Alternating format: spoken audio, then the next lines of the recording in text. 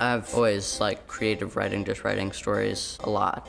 And so in 5th grade, I wrote this story about 2 scientists, and they have a time machine, and so they travel back to the Stone Age, and their time machine breaks. So I decided to send that one into the Story Pirates contest when I heard about it. And the Story Pirates take kids' story ideas, and they usually perform them, but they had a special thing where they decided to do a book, and there's kids from all over the country that submitted. My mom got this email on her phone, and she told me to check it, and it was that my dad had forwarded us an email that I had won the contest, but I read the whole thing, and like down at the very end, it said not to tell Vince until we all get to meet him.